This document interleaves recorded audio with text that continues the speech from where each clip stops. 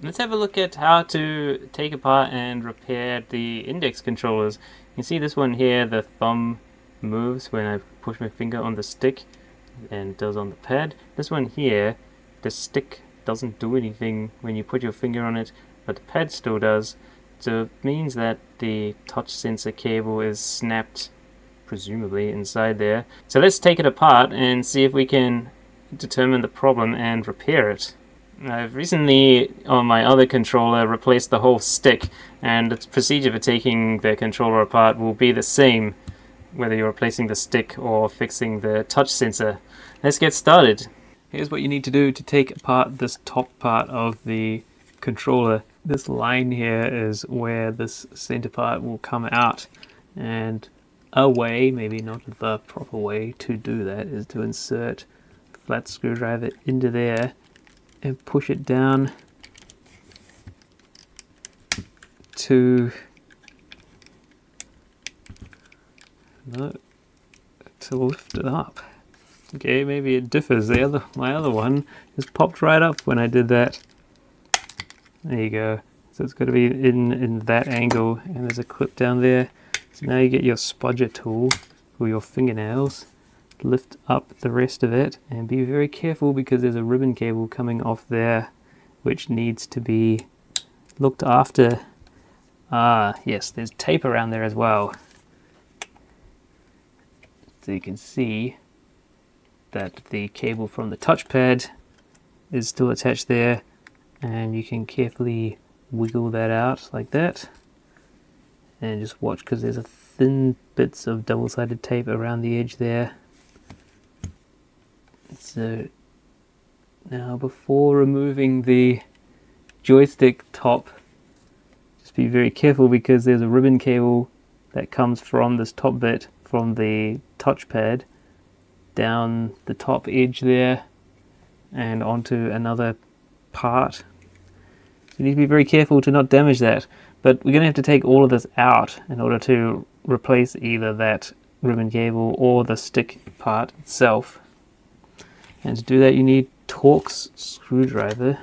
So you need a T5 screwdriver, and we'll start with being very careful because there's a spring there for this, the hand strap adjustment thing. So we want to loosen that off just a little bit. Then we need to get that spring out. Pay close attention to how it is installed there so that you can put it back at the end. See, that's been now lifted off so that can come out. Use your nice fingernails to get that out. Put it aside. Now we'll take these two screws out. These ones are self-tapper style screws, and they must go back into those positions.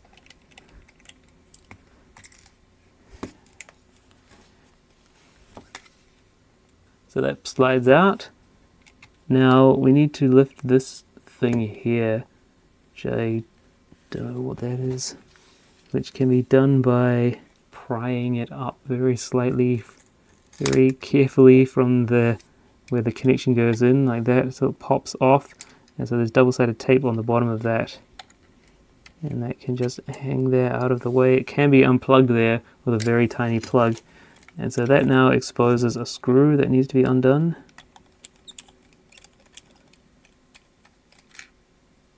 See, that's a non-self-tapper style machine screw.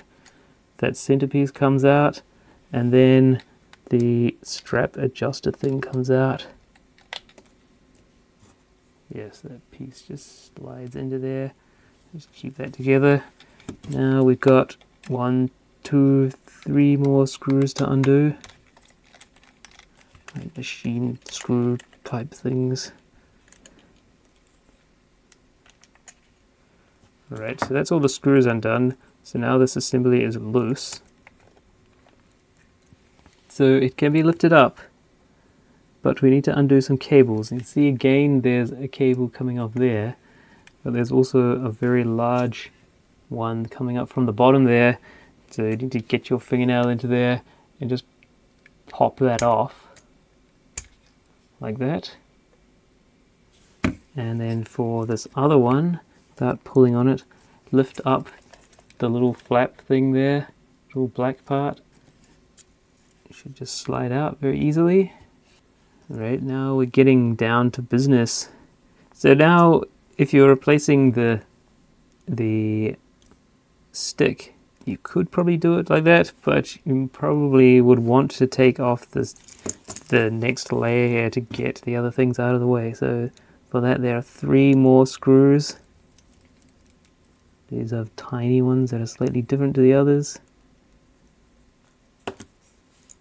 Now there's another ribbon cable there to undo by lifting up that little white bit at the back, and now that will slide out. And then there's a ribbon cable here to undo. The little white bit lifts up and then the cable slides out. So now the button top assembly, whatever that's called, comes away from the main board. The membrane part of the keypad, which seems to have a little arrow on it indicating up, presumably that can come out. So at this point now you're ready to replace the stick. So you need to get out your very high quality or your very high performance desoldering tool, because you're going to need it. Something like that, but hopefully newer than this vacuum desoldering tool.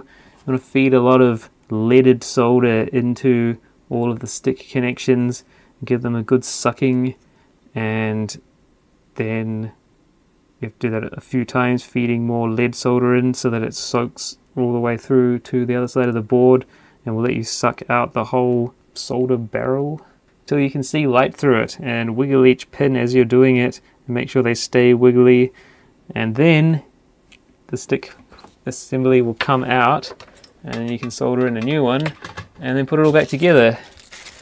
They come from AliExpress, they're pretty cheap, or eBay, or probably Amazon. I think that's the part number of it. So there's another new one. So I replaced the one in my other controller a couple of days ago, because that had a problem where it wouldn't return to 0 on the up and down movement. And yeah, put in the new stick, put it all back together, everything's good. This one didn't have a problem with the touch on that, so that still doesn't have a problem. But in this case, on this controller, the problem is the touch on this thing. So presumably it's that ribbon cable has been pinched. It does seem kind of sharp bent there. I'll have to investigate this and work out what can we do about it. Very delicate assembly. So somehow it's got pinched, and see it's kinked there. I don't know if I can pull all this stuff out to make it easier to work on. Oh, it looks like you can. Okay, so that's the touch board assembly. It's got tape on it. Hold it down. Does it say there what it is? It's called a multi-cap sense left. So there must be a slightly conductive plastic here. So there's tape on both sides of this, which is supposed to like bend and not break. I'm just gonna peel that off and see if I can see where it's broken. I guess it's broken right there. Does appear to be the case. Alright, so it's snapped. Yeah, the board is very hard to see, but you can see there the flex board is snapped. So that's the reason why it doesn't work. And so what we could do is try very carefully to scrape away the outer layer of the flex board and then solder a wire onto it, and then do the same at the other end, the joystick end, to work out which side it's closer. Probably doesn't matter. And then we've got to somehow expose the conductive part in here and solder a bit of wire between them without ripping that out. I don't know if that comes apart anymore, because it would be nice to solder a wire up inside there, but yeah, I don't know if that comes apart anymore any further. Yeah, so it might not be possible to do a long-term fix on this, because you end up like a little bit of wire is still going to get pinched and damaged. Okay, that's peeled apart. It all comes down to now being able to scrape that open. I wonder if some good side cutters could do that. Side cutters that I bought some time ago just for this occasion. Good stuff from Japan. Okay, so we'll try and scrape that off without destroying it. I wonder if we could also melt down to it. Okay, just ripped it off. Yeah, maybe it's too difficult to get to. I'll pause for a moment and see if I can expose this stuff. Yeah, I don't know what to do about that. Unless you can get it apart, I think it's probably not possible to fix the touch sensor, because yeah, I can't get the outer coating scraped off. Like what you could do for the board end is there's a whole bunch of test points there which probably correlate with the touch input plug connector. If they did, then which I haven't tried metering out because I can't do anything about the other end. But if you could solder onto this end somehow, I don't know what's in there. I need a sacrificial one to chop apart to see what it actually does when it goes in there, and I don't want to destroy this one. Solder a wire onto a test point, which you find it's pin 1 on that. So by measuring from there to see, maybe it goes to a test point, in which case you can solder a wire on there, then bring that up to where the stick is. That's probably the only way, but if you can't join it to the stick end, then that's also a bit of a waste. So in that case, yeah, this is how you replace this stick. You desolder it, put a new one in. That's good, but if we can't get a new flex board for the touch, then yeah, I don't know if it's possible to fix that. Maybe people a lot more clever than me can work out how to do it. But yeah, unfortunately, I have to think about that. Maybe another time I'll come back with a solution.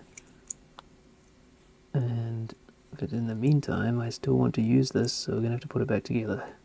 So we've got to get ribbon cables in. I don't know if we need to screw this thing down first before putting those cables in or not. So just turn the screws back a little bit until they click into place. Ideally, if you can feel where that is, so that you're not cutting a new thread. When they drop in, then you know it's hit the thread that it came out of. You do not want to be cutting new threads into plastic, because a few times of that and the thread will be gone. There won't be enough material left to hold the screw in, and then you're going to have problems. Okay, so we've got all these fiddly little flexes to put back in. Fly flexes. Make sure they're seated all the way, then push down the little thingy. Probably need to get some tweezers for this tiny one.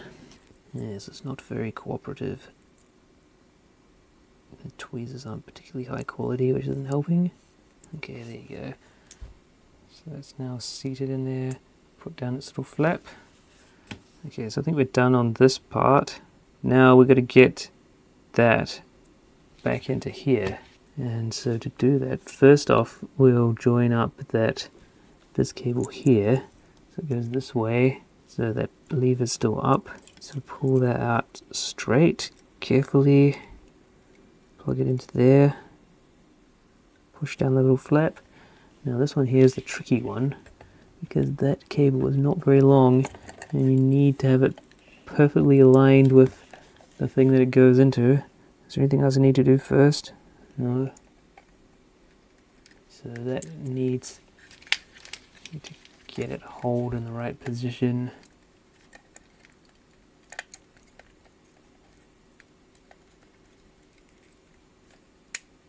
And there you go, clicked on. Now we can settle this board back down into here.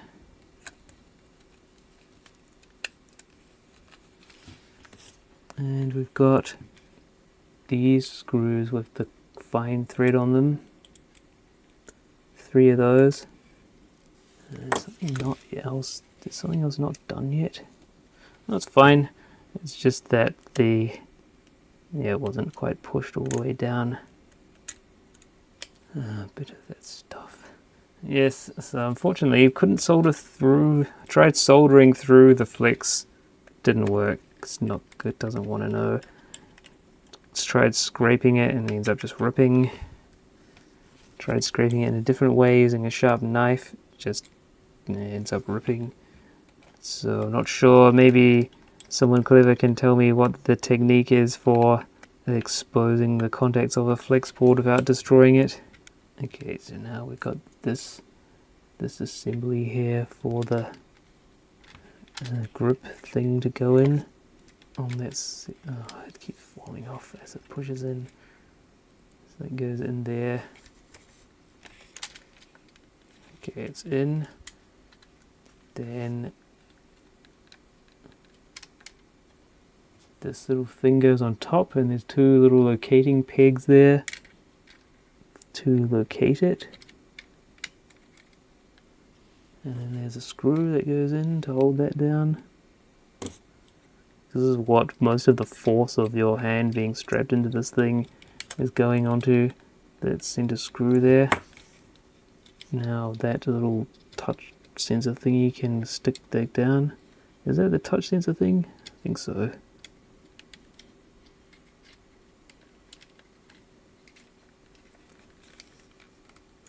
So it goes under that, under the touchpad. Maybe it's a sensor for pushing it. I don't know, it's a thing for doing something. So now normally this would be attached because you've not broken it yet, or it's a good new one, and yeah, so that would have come in with all the other stuff, and you would have been really careful with it and not destroyed it. And so now we get this thing in, the strap, and then two screws for that, which we'll put in loosely at first because we've got to get that spring on there. Maybe the spring needs to go on first, but again, these are into plastic, so we've got to be very careful to go back the thread a bit to get it in properly.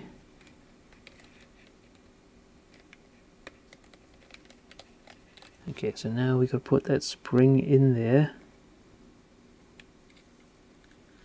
And then bend it around under the middle part. Then we can screw the middle part down with these two screws.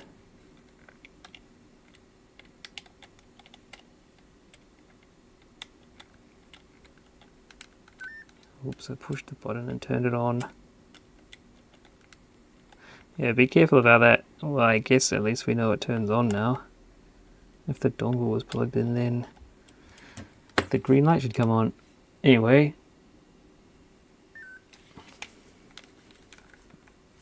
so that still functions. Put it back in your favorite position, and then finally we'll plug this in. Another good exciting ribbon cable.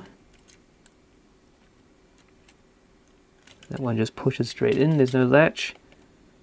Then we'll close it up.